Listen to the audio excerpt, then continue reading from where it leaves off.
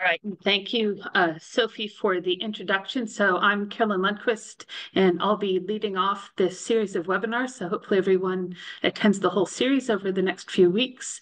And this one is on one of the Sustainable Seas documents that we prepared that came out a few weeks ago on marine spatial planning. Oops. Are you going to get there? Just to make sure everyone is aware, all of these tools and resources are available online on the Sustainable Seas website. So if you look under Tools and Resource and under Guidance Summary, I've also got the web link under there. And I'm pretty sure Sophie will probably send it to everyone after the webinar series so that you can access the two documents that we've prepared on marine spatial planning. So we thought we'd just start out with what actually is marine spatial planning. And while there are lots and lots of definitions that have been used all over the world, the key elements that come out of marine spatial planning are that they're processes that use data and knowledge to assess the diversity of overlapping uses of the marine environment and how these uses in combination affect that whole diversity of the social, cultural, economic, and environmental values that we as humans have for the marine environment. And so basically marine spatial planning is something that can be used to support more effective decision making. So here I've really described marine spatial planning as a process. So it's not actually a specific tool. There are lots of different tools that we can use to support marine spatial planning, but really it's about the fact that you're thinking more holistically and bringing all of the different elements that are going on in the marine environment into consideration, and typically using a participatory process where the different stakeholders and interest groups, iwi and hapu, all have a seat at the table.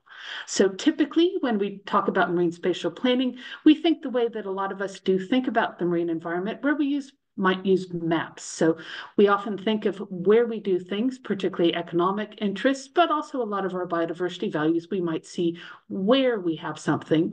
And so MSP often is associated with that use of maps and spatial planning, so the allocation of use.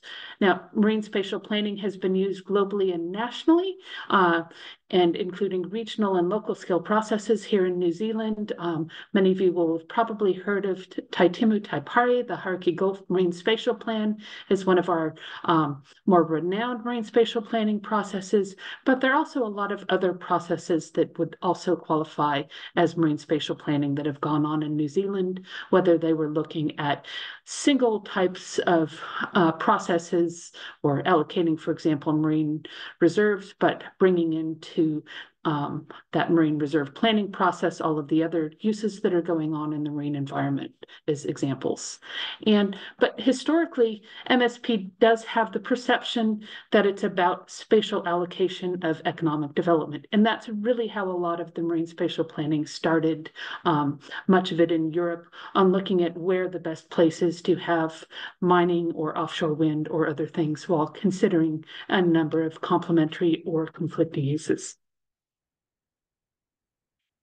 So why do we need marine spatial planning? So I think in the document, we reviewed a number of the challenges that we have in the marine environment. And a lot of these are also reviewed in the other documents, these other summary documents. So there's one on the fragmented legislative regimes and often our single sector management and legislation that is historically how we do marine management in New Zealand. But there's also a challenge with many people thinking marine spatial planning actually requires substantial data and technical capacity to be implemented. But a lot of marine spatial planning can actually go without, can rely on expert knowledge. So we can use simpler tools. We don't need to be doing the full whiz-bang models and fancy technical tools and methods to inform marine spatial planning. Often we'll know what's going on in an estuary, and you can say, if we don't want X to happen, we know that overlaps with, for example, a key area for shellfish or kaimawana gathering. So we can quite easily use a much more simpler approach using marine spatial planning as a participatory process with the relevant stakeholders involved.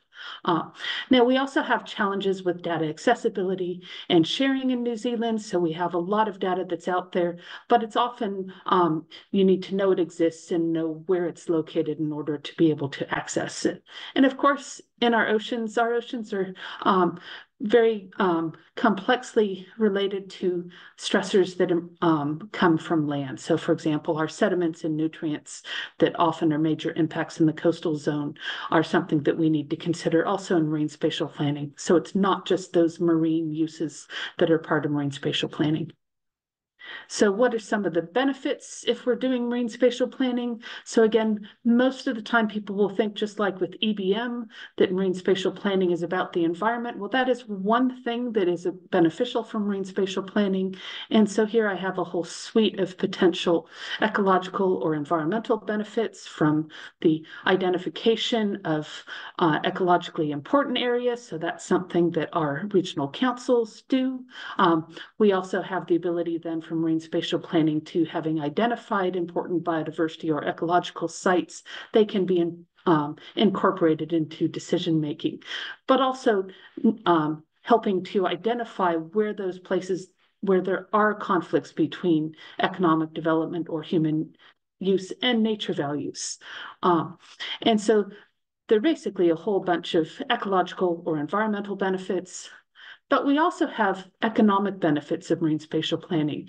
And a key one here is, if marine spatial planning has occurred, it will have identified where economic uses can and can't occur. And by having often a statutory process or some type of official legislated or implemented process, then industry or private sector will have certainty that their investments will then hold through for often 20 or 30 years, the timeline of many of these different things. And so, again, with economic benefits, you can also see what things are compatible uses, determining what the conflicts are between different types of uses, the ability to plan for future uses. So what are emerging things that we don't yet have in New Zealand, like offshore wind, and how can we understand what things that will work and won't work with these new technologies or new uses of the marine environment. And finally, there's social benefits. So again, one of those key things of marine spatial planning is it's a process. And we find a lot of, particularly our newer industries, look at this thing we call social license. So do we actually have agreement from our local communities and citizens that a particular activity is actually something we want to have in New Zealand? And MSP, as a participatory process, then facilitates those conversations and discussions with the community and with iwi and hapu on what the activity is, what its impacts might be, what it is compatible with or incompatible with, and can help to gain social license for a lot of these new industries. But marine spatial planning also allows us to have input as members of the community on the allocation of marine space. So through participation in the processes, we can actually determine what type of uses we want in the marine environment. So participation, again, is one of those key parts of marine spatial planning. And so here, one of our key recommendations that we suggested is that marine spatial planning should be underpinned by participatory processes that are accessible to all relevant parties and with clear and effective communication of the objectives and management goals. And so within this diagram that we've put together, basically, we have kind of a stepwise process, and you'll notice that it's an infinity loop. So a marine spatial planning process doesn't end when a spatial planning report is put out. You have to actually continue to monitor and evaluate after you implement the suggestions of a marine spatial plan. But it starts with the identification of who is the working group or the people that should be participating and will be impacted by the marine spatial planning. So who should have a seat at the table, and using that group to work together to define what the goals or objectives of the marine spatial plan should be. And then we get a little bit techie where we bring in all the data, but also Mātauranga Maori and other information to look at what different options are for the marine spatial planning, develop that plan, implement the plan, and again, monitor and evaluate. But again, continuing that communication with your stakeholders in iwi and hapu throughout the process. And we're not the only ones putting together best practice principles. These are some from the Environment Foundation for Aotearoa, New Zealand, that we also were made aware of. And so these match a lot of, again, the overseas principles, as well as a lot of our principles for ecosystem-based management. So key things here include tangata whenua, user groups, conservationists. Again, from the beginning, don't bring people in at the end when you've already developed a marine spatial plan. Develop it with the people who will be impacted by the plan. Identify a common goal, an appropriate process for including people, plan for the future, don't plan for the past. So make sure you're including these future things, whether it's future climate or future industries, future opportunities. Focus on identifying those opportunities, both for the environment, but also for economic, social, and cultural well-being. Use multiple sources of knowledge, so science as well as Mātauranga Māori, to inform the process. Include historical perspective. So a lot of our challenges, we remember what we see now, but we often don't know what the environments were like, for example, 100 years ago. And this is often called a sliding baseline. So making sure that we understand how much degradation has already occurred and bring what Rich will talk about shortly, that element of restoration into the picture. So marine spatial planning can also be used to plan for restoring coastal habitats. And again, that best practice of ensuring people are engaged all the way through the process. Now, one of those things I mentioned was data and knowledge are important. And again, we have one of the webinars that you'll see shortly, I believe on the 19th of June, with Judy Hewitt and Justine Young. And this is about the broad knowledge base for marine management. But we have a lot of different types of information that can be brought into marine spatial planning. And so another key recommendation, MSP processes should be evidence-based, but not stalled by a lack of perfect data. And we can still inform decisions with imperfect data as long as we're acknowledging those gaps and uncertainties and making our decision-making precautionary. So one of the tools here that I've got on the slide was one of the tools that we created in Sustainable Seas in the spatially explicit decision support tools. We call this Te Kaupo o Hinamoana. And here we actually compiled a large number of hundreds of data sets on the marine environment so that we actually have what we called a one-stop shop for looking at data on different uses, different stressors. So everything from dredging to consents, aquaculture consents, biodiversity layers, climate change predictions of ocean acidification, anything that we could find that we put all together in one place. And so that tool is available if anyone is interested as well. And also the links can be found on the Sustainable Seas website. And then another important thing about marine spatial planning is that it is a much more holistic picture. So we're not just managing on a single consent basis. We're looking holistically across the whole environment, all the different values and all the different stressors in the marine environment. And so again, in this picture, we've got that key recommendation that approaches to MSP should enable decision makers to continue and to consider and integrate multiple and cumulative stressors into spatial planning. And so again, in the one of the Sustainable Seas project, we've actually developed a lot of models that help us to bring multiple stressors into spatial planning models, as well as to look at how stressors interact. Now, marine spatial planning often gets confused with ecosystem-based management, and they're very much similar in terms of a lot of the principles that are about them, though the marine spatial planning does involve that more allocation of space. But a lot of the same principles do work for both of them. Now, on the right is that picture of the ecosystem-based management principles that were put together by the Challenge leadership team in the early phases of the Challenge. But key things: co-governance, so observing Te Treaty, the Waitangi, supporting partnership, tikanga and Mātauranga Māori, collaborative decision-making, so again, collaboration, co-designing and participatory decision-making processes, knowledge base, so again, informed by science and Maturanga. Human activities are brought into that consideration of marine spatial planning, so that whole variety of uses and values.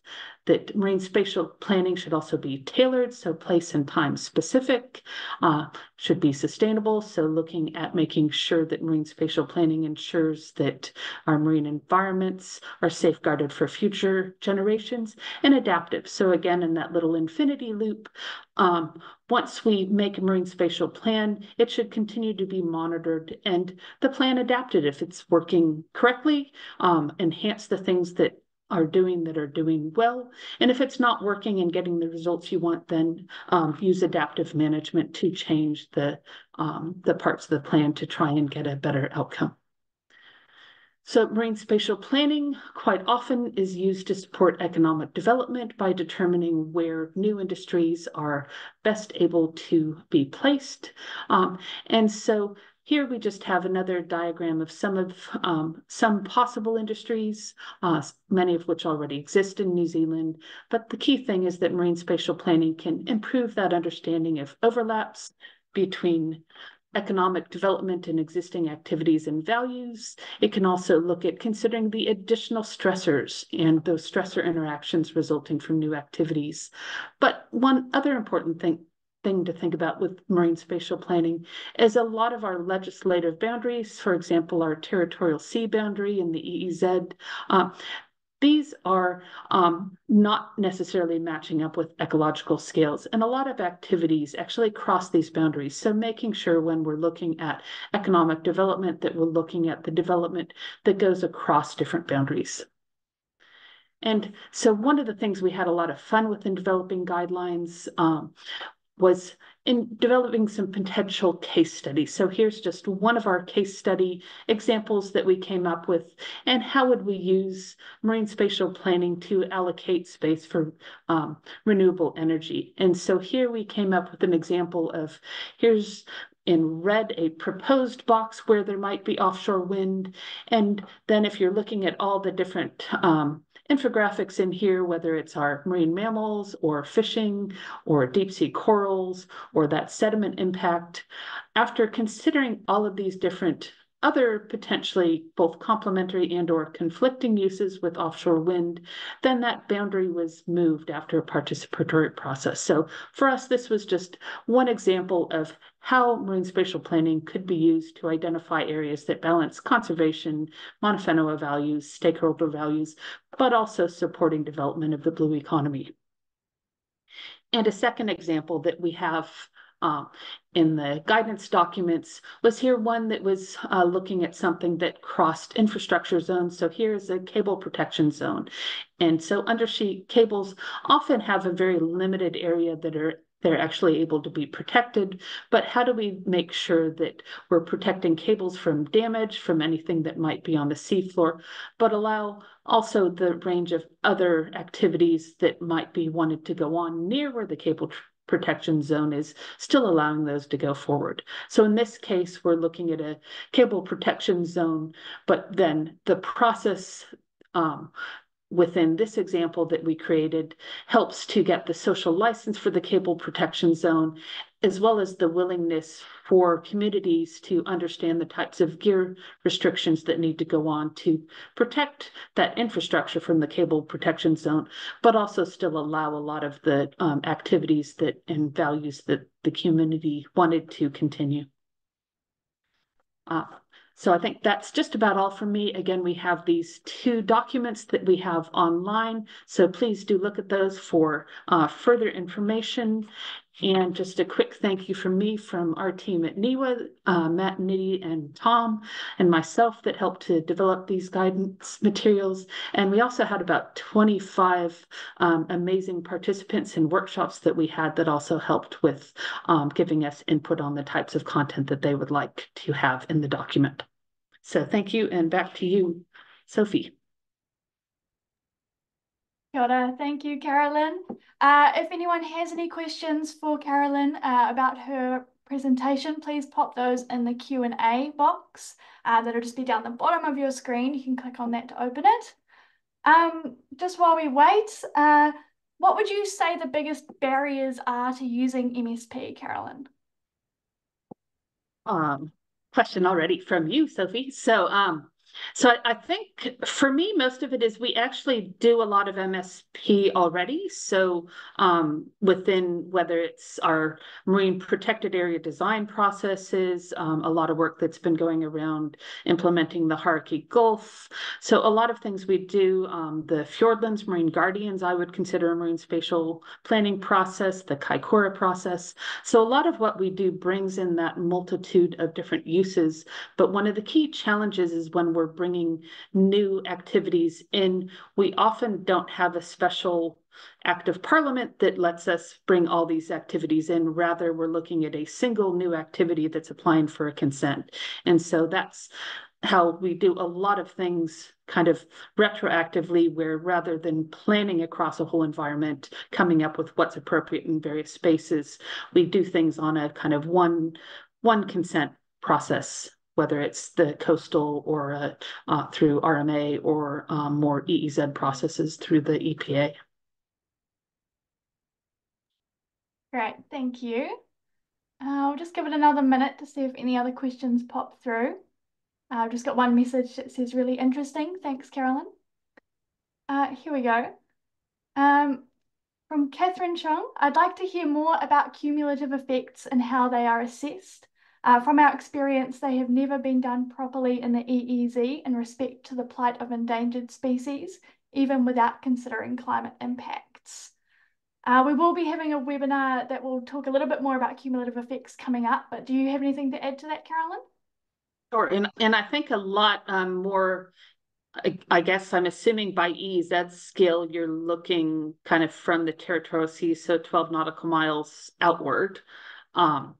And so within that broader ecosystem, a lot of our challenge is the lack of information we have on a lot of animals that are listed as threatened under the New Zealand threat classification. So a lot of these will be marine mammals, seabirds, but also deep sea corals that then are protected under the Wildlife Act. And so we're improving on the information we have on a lot of these animals. And I know that's, within our own work at NIWA, we're doing a lot of work looking at climate impacts and how climate might impact things from our cetaceans to dolphins. So again, trying to work through what the potential impacts are. And in the EEZ, we're often looking at less kind of human impacts because it's much further offshore. So we may have fishing, we have potential for mining and offshore winds, but a lot of the major impacts are, they're far less overlapping impacts, but understanding those impacts as well as the future climate impacts is important. Great, thank you. And if you do want to know more about cumulative effects and our research in that area, the next webinar on the 13th of June will be touching on that. We've got a few more questions here. So from Brianna, thanks for such a wonderful presentation. I love the perspective of not being stalled by waiting for perfect data. Do you think that a wider implementation of MSP will help speed up marine protection and reduce the barriers in these legislative processes? Interesting question, particularly as we did have a spatial planning act that's gone away. So not to be too politically sensitive on anything, but I think marine spatial planning would certainly make things a lot easier. So having kind of that holistic decision making, and then you already know what is appropriate where. So in most regional coastal policy statements, there's often distinctions on whether consents are appropriate somewhere, not appropriate, or need to actually apply for further review. And marine spatial planning can actually help speed up exactly that process by identifying where things can occur, where they can't, where the significant natural areas are, where you have a lot of other uses that are or aren't appropriate in them. And by having that in one more holistic process, I think it certainly would speed things up and also speed things up for industry. So for economic development, by knowing what is and what isn't appropriate, and might, make the economic development process actually go a lot faster as well, because they'll know what places things can go. Great, thank you. And a bit of a related question before we move on to Richard, I think. How will the fast track legislation affect MSP? You can't get out of the politics. Interesting. I've read a little bit with the fast track legislation. I mean, my understanding is it's not hopefully 100% bypassing the participatory process, but possibly is. So that's probably one of the key challenges is the lack of participation in there. And then the other one where the economic value of a fast track proposal or the infrastructure value heavily outweighs any environmental bottom line that needs to be required. So I think those would be two major things in my understanding of what's going on in select committee is those types of things are coming back as key things that do need to be considered in the fast track legislation. Great, thank you, Carolyn. Well, in the interest of time, we will keep moving on, but we will have some more time for questions at the end. So now I'm going to pass over to Richard, who's going to be speaking with us about restoring marine ecosystems through better management and financing.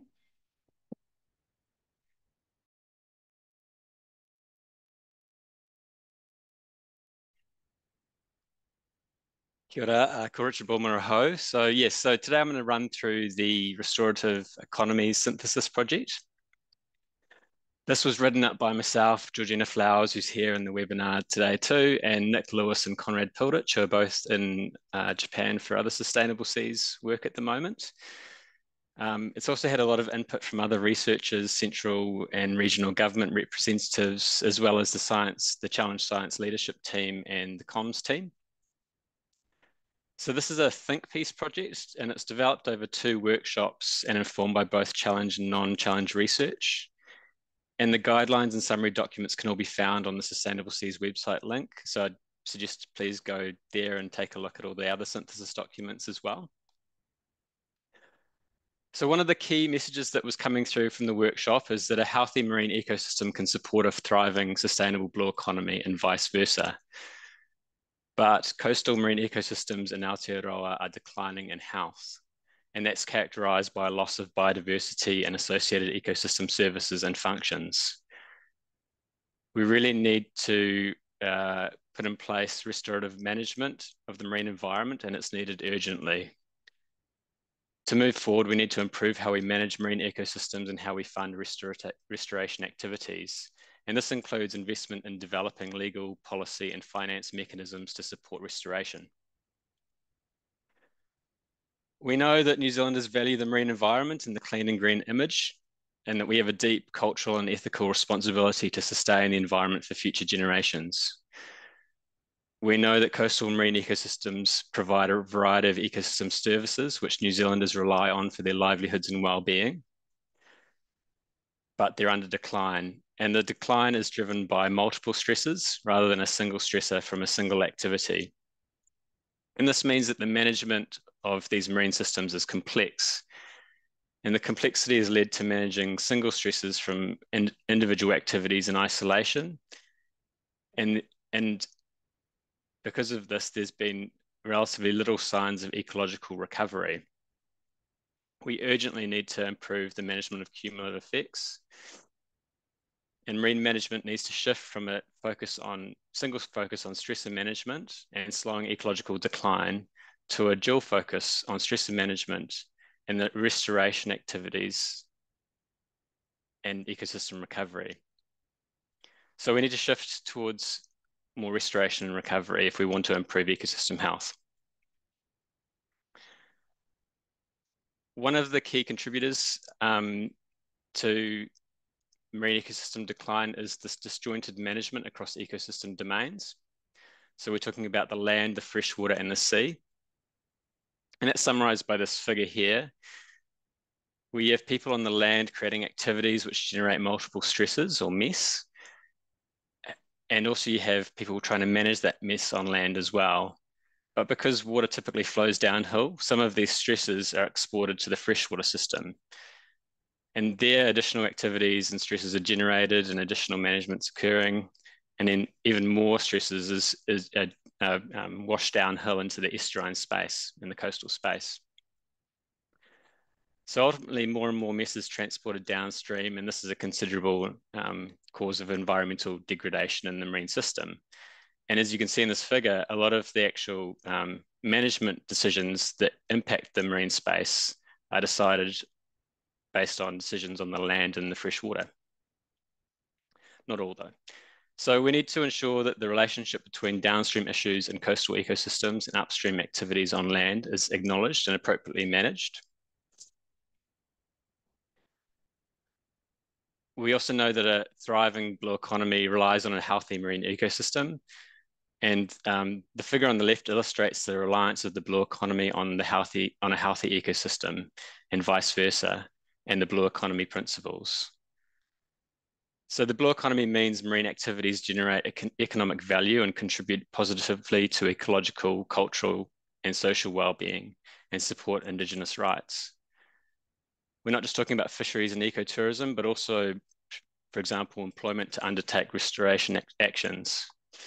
The whole economy benefits from healthy marine ecosystems, yet the economic reliance on the marine environment is often poorly accounted for in decision-making. Sustainable Seas Commission research suggests that the marine economy contributes over $7.4 billion per year to the economy, and this contribution relies on the ongoing health of our marine environments. Restoration activities are essential to a healthy ecosystem, which underpins a sustainable blue economy. And investment in restoration and recovery action is needed now and at multiple scales, not just to improve the economy, but also to meet our legislative, cultural, and ethical responsibilities and international agreement obligations.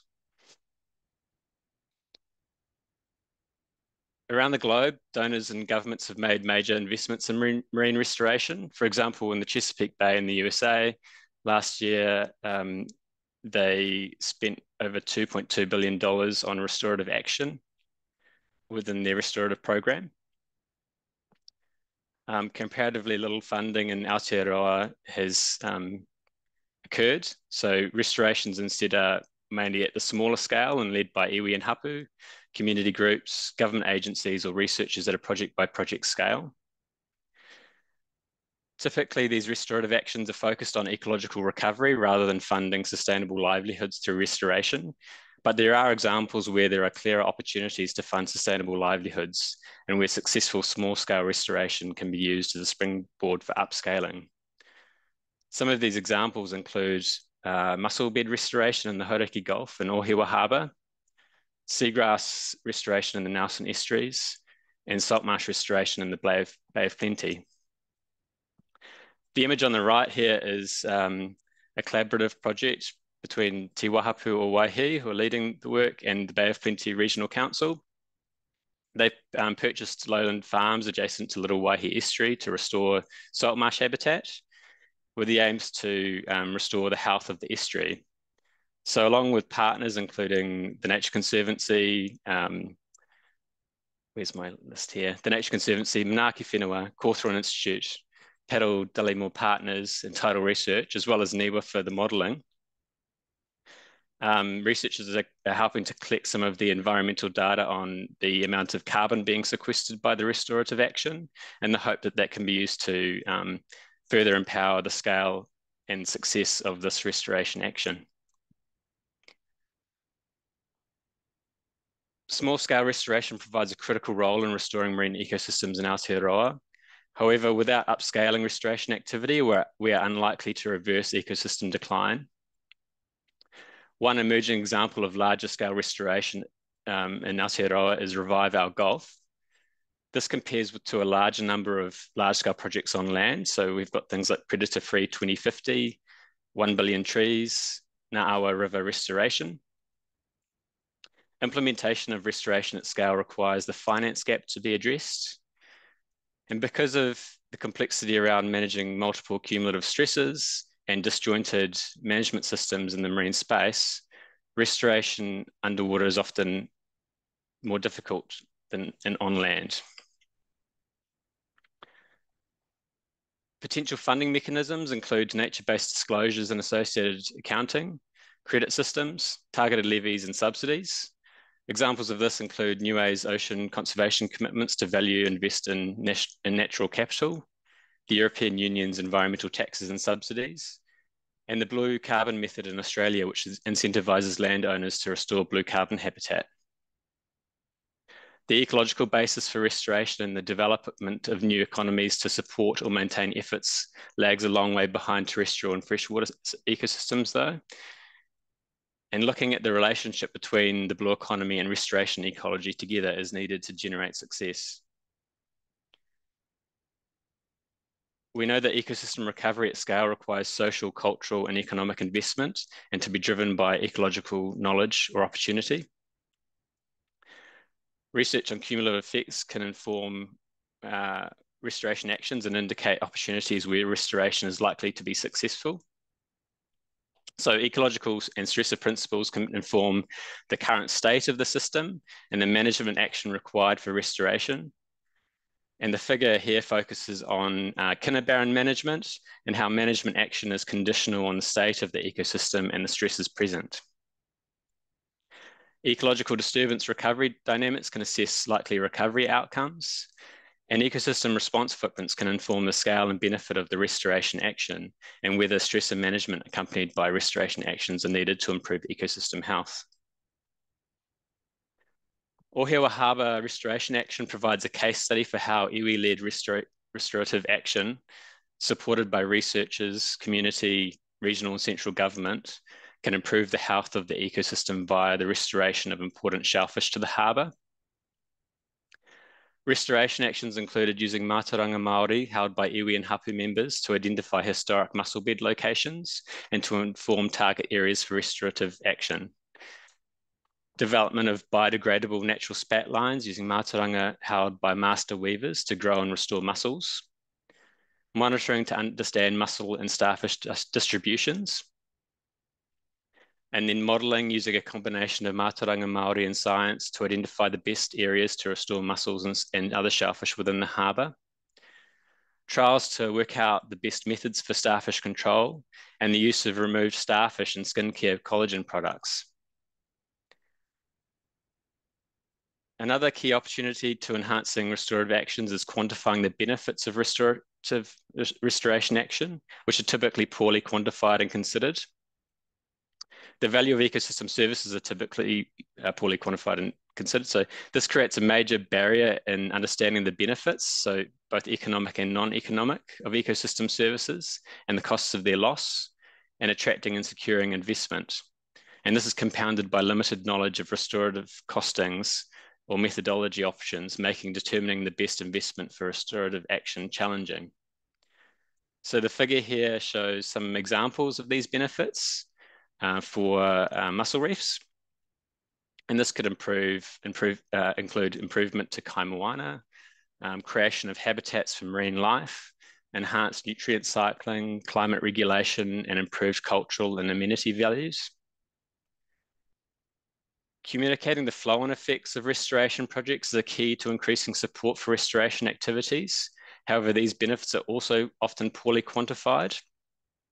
We know that ecosystems are highly connected.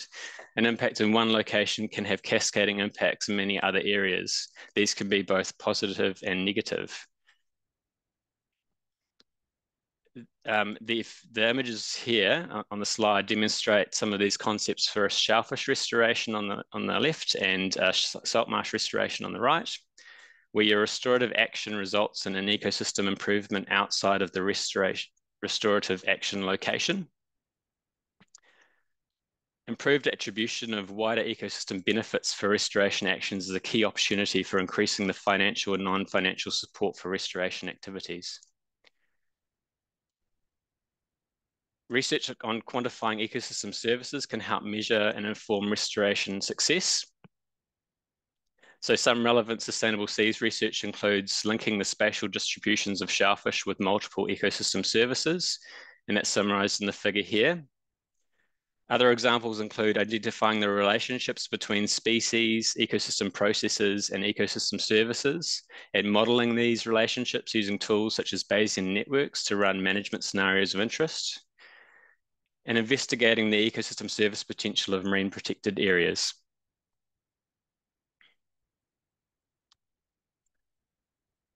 So based on the 2 workshops that we've had and the Sustainable Seas research and other research that we've been able to compile, we've pulled together a list of recommendations, which we split into short-term and long-term recommendations.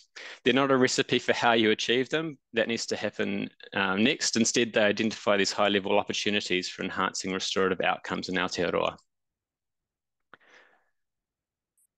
So in the short term, the recommendations are to enhance the ongoing collaborative action and cross-organisational leadership to determine what restorative or recovery actions are needed, where and by who, how to best achieve these actions to result in ecosystem recovery, how to measure the effectiveness of the restorative action. And key here is to shift our management focus from solely managing stresses to more widely managing ecological responses to support recovery.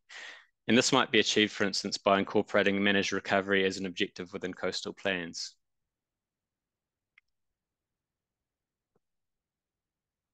To increase the size and the number of marine protected areas in the network, so via Mataito reserves, for instance, and consider these areas in the context of ecological connectivity and enhancing the blue economy. To invest in marine restoration research and new ways of valuing all the benefits provided by healthy marine ecosystems. To strengthen the social and management feedback so that the relationship between downstream issues in coastal ecosystems and upstream activities on land is acknowledged and appropriately managed. And to add details of recovery activities to a shared portal, for example, the Department of Conservation's estuaries hubs. To use adaptive processes to support action now and use research to mitigate risks and inform successful restoration and recovery action, i.e. we can't keep waiting for the perfect science and management and legal frameworks to do something. To use case studies co-developed with iwi, hapu, community, government and investors as a proof of concept to inform future restorative action and attract further investment. And to expand research and prototyping of new revenue and business models for restorative marine economies, including investment in ecosystem level solutions. In the long term, the recommendation was made to set long-term priorities and management actions that transcend political cycles. This might be through identifying universal political priorities, for example, quantifying the benefits provided by marine ecosystems in order to meet international obligations and responsibilities. To develop the legal, policy and market mechanisms to support enduring restorative action.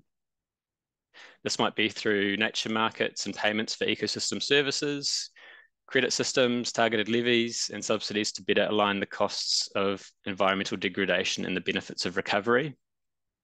Establish restoration and recovery as a mainstream asset class and provide clarity and accountability around the roles and responsibilities of central and regional government, researchers, business, iwi and hapu, and build greater collaboration between all parties. So that's a summary of the restorative economy synthesis work. Thank you so much for listening to the presentation. Just to acknowledge that it was developed by many people and we thank everyone who's contributed to this project. Kia ora. Kia ora, Richard. Thank you for that. So we do have some time now for more questions. And Carolyn, if you're still available to answer, we've had one more come through for you. So our question is around what is being considered for nearshore and on-land terrestrial issues, i.e. roads. With upcoming climate change issues, there will be quite a bit of modification needed to these areas. And that link with the environmental effects needs to be considered. Is this considered within MSP work? Yeah, thanks, Sophie. So certainly in the way that we present marine spatial planning, where it's incorporating those land-based impacts or land-based stressors on marine ecosystems, it should be. My understanding of a lot of things like road developments or urban developments, that many of those do have to consider their impacts on the nearshore and coastal environments, particularly through sediment erosion that's caused by them. But again, typically we do priorities in a single consent process rather than looking more holistically. And you can see kind of obvious challenges of doing single consents when Cyclone Gabrielle, as well as the King's birthday floods in Auckland. When we think about things just kind of one-off, it's the death by 1,000 cuts, and we really do need to be thinking holistically. Thanks, Carolyn. We've got a question for you, Richard. Do you see opportunities or roles of a biodiversity credit scheme in financing restoration, and how might it work?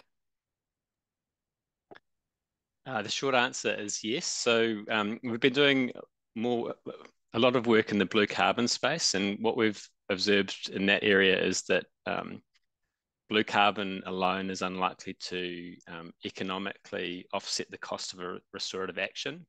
However, in Australia, for instance, they're looking at how they might bundle a blue carbon scheme with biodiversity credits to get the value of that credit up, and that seems to be quite successful. It also is useful because it creates a bit of context for a blue carbon scheme so that you ensure that you're more likely to be enhancing the biodiversity at the same time as enhancing the blue carbon opportunity. So that's a win-win as well. Great, thank you, Richard. We'll wait a couple more minutes to see if we have some more questions coming through for you. But I did have a question myself. You mentioned the importance of understanding ecosystem services and having information on those. How much more research is needed in that area? What's it looking like at the moment? So there's a growing body of work in that space, and we've cited quite a lot of that literature in the synthesis documents as well. So that's really great to see. I think that there's still a fair bit of opportunity to better communicate that information, and also we talked about how the benefit of a restorative action can be offset from the actual location of where that restoration is, for instance. And how you would use this information potentially in a credit scheme, or just to enhance general restorative actions outside of a credit scheme as well. So I think there's lots of research opportunity in that space.